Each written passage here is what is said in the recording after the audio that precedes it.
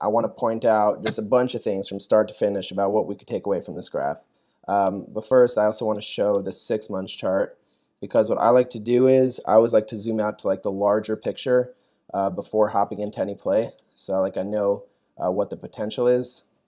So we had the daily trigger right here at 989, okay, and we know that the hourly trigger is a great acceleration level, but the daily trigger is usually an even more powerful acceleration level. And once hood crosses 1140, the weekly trigger is even a stronger acceleration level, and this is when we can expect a possible ear pocket fill to 2347. That's why we're keeping our eyes on hood above 1140. But so we could see from the 6 months chart that the daily trigger is at 989. Okay, so removing everything else, this was a very important level to break above. And so I knew that level going into the day, and I'm watching this day trader chart, and I'll just zoom in on this last part. So let's put in the 5-minute velocity. Okay, actually let's start with the 1 minute. All right, so can you guys see what I see by looking at this chart? When price starts making these lower lows under the hourly trigger, I'll remove even this. Okay, so what this tells me, right, the significant 1 minute negative divergences, which is bullish divergence, we can see price make a lower low right here. That's your first divergence. A second lower low right here. That's your second divergence, and then a third lower low right here at 957. All right, so we had 957 right here. Okay, and here was your most extreme 1 minute print to the downside, negative 0.02. Okay, so then we count. This is your first new low with not an extreme downside print to the downside. So this is your first divergence right here. Hope everybody's following. You can look at the 1 minute velocity here was way more extreme than it was here, and so that makes this your first divergence. 957, we come down here. 958, so still not real divergence. 957 again, and the 1 minute velocity is just way less extreme than it was here. So this is a really significant divergence, and that's your number 2. And then right here, 957 again, we get your third divergence. And when it's so extreme like this, I can show you many examples like this. When the 1 minute velocity is very extreme, when it just completely diverges, it means there's really some serious buying going on here. Then we move out a bit and we look at the 5 minute, and you can see the exact same story. So you get your most extreme print to the downside right here, followed by your first divergence, your second one, and your third one. And you can see if you draw a trend line on the velocity from here to here, I'll even remove price, you can see how obvious this is. There's obviously lots of buying going on in this area, and buyers are about to push the price up. Then if we look at the hourly, okay, so throughout this whole period to the downside, there was no significant hourly velocity prints to the downside. So you're looking at 0.007, 0.006, 0.008, 0.007. So nothing that really has me worried. And when price attacked the hourly trigger, 0.002. It doesn't get much lower than that, even for a $9 stock. And so there's no reason right here that this was anything unusual. Price moved up into the last 15 minutes of the hour. I talk about this all the time. When price moves up into the last 15 minutes of the hour, so this move right here was at 15:15, and then price moves up right here into this last 15 minutes and closes higher than it did 15 minutes before. What that does is it gives you a less negative print going into the next hour, making it easier for price to break above the hourly trigger. So here's where we get the first break, and I'm watching this, but I'm not ready to take a long yet because I need to see the hourly velocity flip positive. Right here is where the hourly velocity flips positive, and we also get, the 1 minute trigger crossing the hourly trigger here, and the 5 minute trigger crossing the hourly trigger here. Price at 988. Now, if you remember back here, we had the daily trigger at 989, and that's a really big acceleration level. I love to buy breakouts above the hourly trigger. Sometimes it doesn't always work. Like this, you got from 843 to $9. That's a pretty nice move, and remember, in a very short period of time. June 27th, June 28th, right? Over here, price breaks above 841, runs to 906. Now, if you notice, during these weeks, the reason why price didn't just run away after it broke above the hourly trigger is because of the nasty weekly velocity. Okay, so price is dealing with some harsh weekly velocity to the downside here, and so you don't expect like these runaway moves. And you could see as the weekly velocity got less and less negative, price was able to make bigger and bigger attacks above the hourly trigger towards the weekly trigger. Okay, but still, over here we have much less weekly velocity, much less negative weekly velocity. And so I was under the impression that a break above the daily trigger could lead to a nice attack of the weekly trigger in a day or two, which was at 1140. Now granted, SPY did sell off pretty hard, but you can see that once price broke above this key level, 988, I went long right here on this pop, okay? And I'm also looking at the 1 minute velocity. So on this move up, okay, how to spot a false breakout. On this move up, were there any divergences, bearish divergences? So we make our first high right here, and 1 minute velocity is 0.007. We make our second high right here, 0.009. And then we make a slightly higher high, 0.008, okay, but that's only one, and it's very slight. And then when we make these new highs, we're moving with no divergences. So when there's no divergences, that's how you know it's a really strong move. If we look at the 5 minute, same thing. Not one divergence on this chart. Not one. You see that? Every time price makes a higher high, velocity makes a higher high, which tells you that sellers are not in control here. Buyers are in control. When there's no velocity, buyers are in full control. And you can see price riding the 1 minute trigger the entire time. So if I was using the 1 minute trigger as my stop loss, here's where I exited the position. But if you look at the 1 minute velocity, this is sort of an advanced technique, but it's called like a capitulation high. This is also the moment where SPY started to sell really hard, and so I got out of the trade like I think at 10:36. Like I just, you know, like when you get a capitulation bar and instead of price going higher, it just snaps back. That usually means that like the move that just happened, so let's say this move in terms of Elliott waves, if that's like one kind of wave, it's done. Because as long as the 1 minute velocity continues to the upside, you expect price to continue to the upside. So as soon as 1 minute velocity is continuing to the upside, but price snaps back, it means that the move is done. And that's when it's time to exit the trade. So any questions on this hood trade? And then I'll move on to Netflix.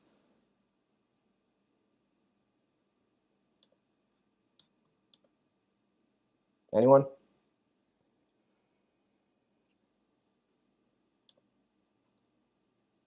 Nobody? All right. Okay, so that was the hood trade. Let's go to Netflix now. Okay, so here we had Netflix coming off really good positive hourly velocity. So 0.09, 0.08, 0.08, right? Enough hourly velocity to make me think that as soon as price comes down to the hourly trigger right here, that it's going to bounce. Okay, so this was still Thursday. Where did we take the trade? Okay, right here, Friday. So over here, I'm going to zoom in. I'm going to close this because I think it's slowing down some stuff. Okay, so let's zoom in right here. This was where I took the trade. Okay, so on this break above the hourly trigger. So I'm looking at price action and I see an inverse head and shoulders. For all you technical analysis people, this is a pretty clean inverse head and shoulders, even though it is on a 1 minute chart. And then I'm going to look at the velocity prints, start on the 1 minute. Okay, so here's the hourly trigger. We come below, and when we come, remember the hourly trigger is kind of like a trampoline. It's not necessarily a barrier where price cannot break through. A lot of times price will pull back into the hourly trigger and then slingshot off it. That's how the hourly trigger works. It's like bouncy, like bringing a beach balloon underwater for like a bit and then letting go. That's how like the hourly trigger works. It's not necessarily like price makes contact and then immediately moves to the upside. So if I see something like this, price trying to sell through the hourly trigger but popping right back above, that's like always a pretty bullish sign right then and there. So I have my triggers on, 5 minute velocity, and I go long right here on this break. This is where I called it out. I said like big Netflix opportunity coming up because right here I saw price fight to get over the hourly trigger, rejected the 1 minute trigger, and came right back above. So I was watching this and it looked exactly like an inverted head and shoulders. So I'm like, okay, I'm in the trade. I came right here. And the great part about this trade was that since we were so close to the hourly trigger, if price once I entered, which was right here at 236.45, if price at any point sold below the hourly trigger, that's 236.21. So it's a very, very small window for loss. And even though it's a lottery, which means that, I mean, it's ODTE, so the contract expires on the same day, I knew that like I had at least 30 minutes to sit in this trade and see what happens. And then if nothing moves after 30 minutes and price is just right above the hourly trigger, then I'll cut because I'm going to get hurt on time decay. But right after this inverse head and shoulders, we pop up. I didn't sell, came back down, but we held the hourly trigger pretty well. And then we make this really nice move to the upside. And here is where I sold batch 1 right here at 241.74 because, again, this should have been an explosive move to the upside. You know, you catch the hourly trigger and you're moving up. But if it was supposed to be an explosive move to the upside, why did the 1 minute velocity diverge immediately? Okay, so we come up here and we make a high of 241.04. 1 minute velocity is 0.249. And then we come here and we make a new high by 70 cents, and the 1 minute velocity did not.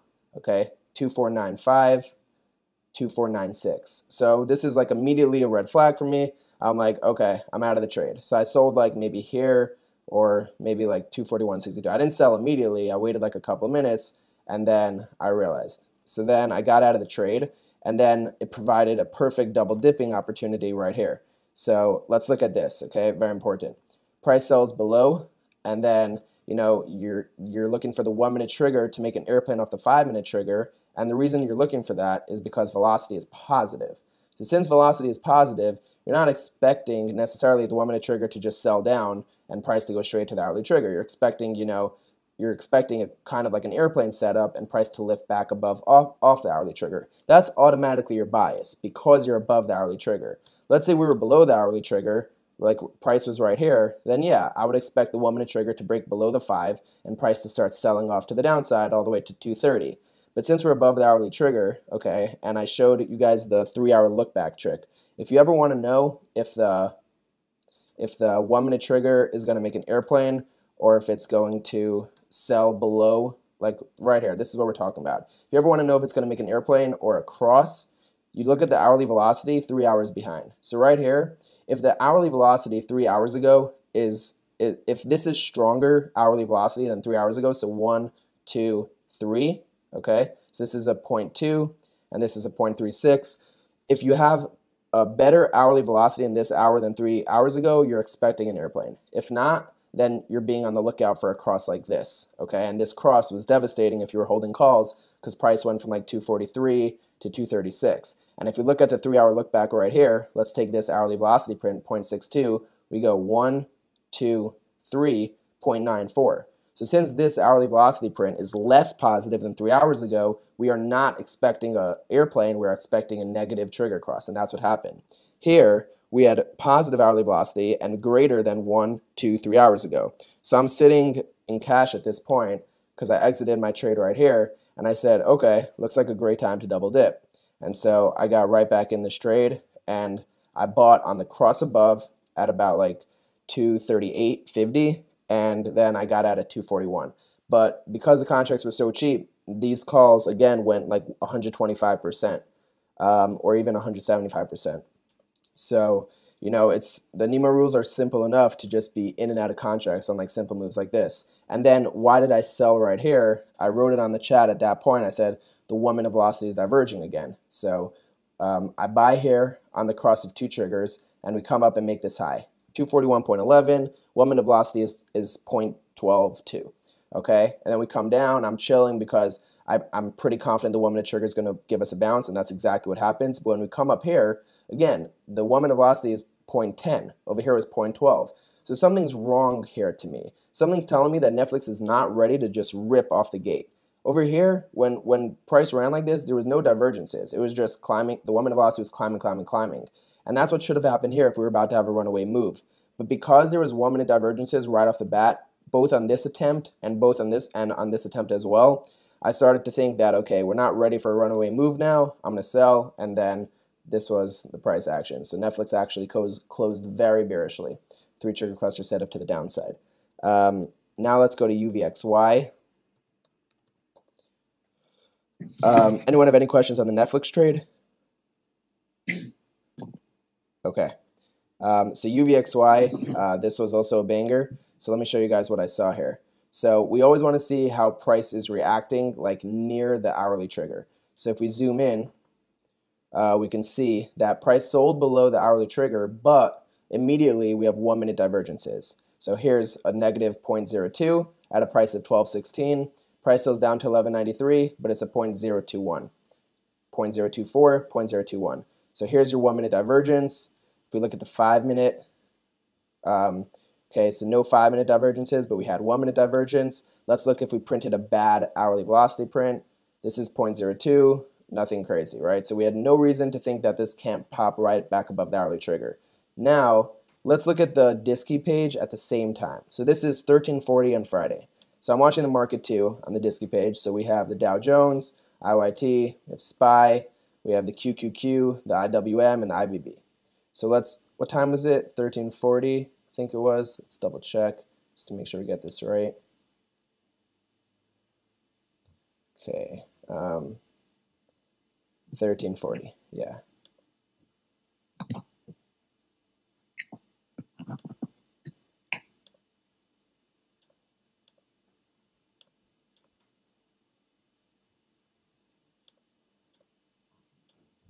And you can see how well you can track the market when you're just looking at all of this at the same time. But where's 1340? Okay, right here. All right. So first and foremost, the DIA, this is a beer plane. Okay, so we spoke about this in the past.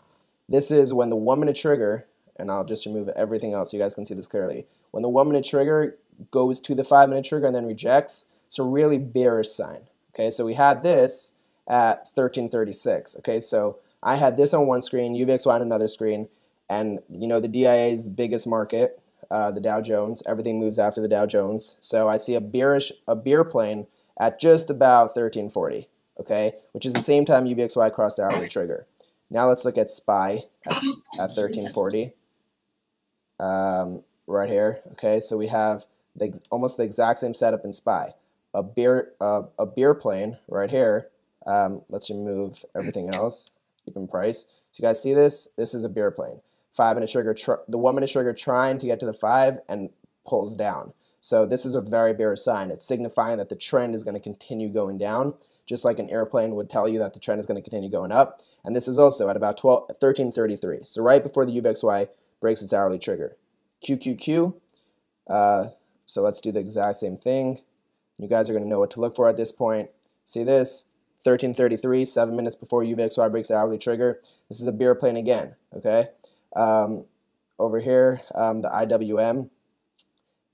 Price is making like a fast market attack to the hourly trigger, and we have a bearish 1 minute trigger, 5 minute trigger cross at 1337.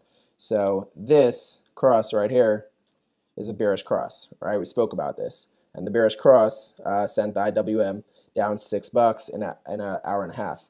The IBB's risk on, risk off. I'm actually not going to discuss that right now, but so I'm watching all of this, okay, and then I'm also watching the Mangums. And in the Mangums, let's look at the exact same thing.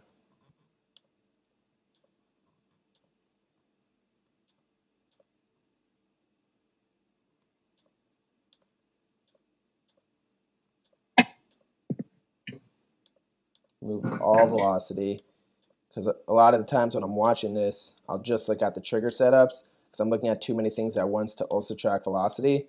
And so when I was looking to go long UVXY on Friday, Meta, we had a bearish cross right here, and we cut through the hourly trigger. So we're already below the hourly trigger 20 minutes before I'm taking UVXY calls.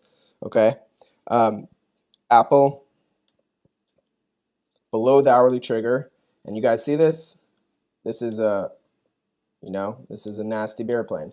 It's telling us price is about to go down. You see how close the 1 minute trigger gets to the 5 minute trigger? 19 cents, and then rejects. So, that's always going to resolve bearishly. And, well, you could see the result. And then over here, right before I'm taking my UVXY calls, 12 minutes before, I see that Apple can't even break over the 1 minute trigger, which is, again, whenever the 1 minute trigger is doing something, it means that the move is strong. If the 1 minute trigger is holding support, the move is strong. If the 1 minute trigger is acting as resistance, the move is strong.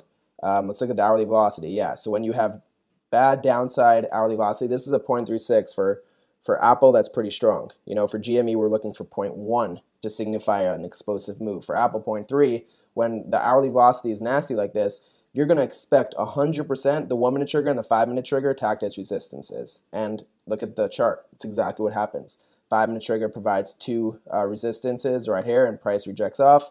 1 minute trigger right here, and you can see this entire thing is one big bear plane. If we look at Amazon, got the bearish trigger cross 5 minutes before I took the UVXY calls. So I see the bearish trigger cross. It's also a 3 trigger cluster to the downside at 1333. So you guys are starting to see how much goes into one play. When you're able to see all of this at once, you know the market's about to sell off, and you see UVXY about to break above its hourly trigger. That's why I was calling for like a possible end of day crash at like 2 p.m. yesterday, because everything just looked really bearish. And here we have Google with the same bearish setup. Netflix only turned bearish all the way at the end of the day. So, you know, Netflix was still bullish then. And then Microsoft had the bearish trigger cross right here. The 1 minute trigger crossing the 5 minute trigger was under the hourly trigger. When I was looking at it at like 1330, it had rejected its 1 minute trigger and made a strong move down. So I said, all right, I'm going to go long UVXY calls. I'm not going to have, like, it's just going to be like a zero or hero play. And we bought right here 12.5 calls for 9 cents at like 12.30, and they closed at 0.42. Price closed at like 12.84. I started trimming at like 12.80, and then I was fully out. And then I left like a couple that closed at the last minute of the day. So those were the 3 trades. That's the trading recap. And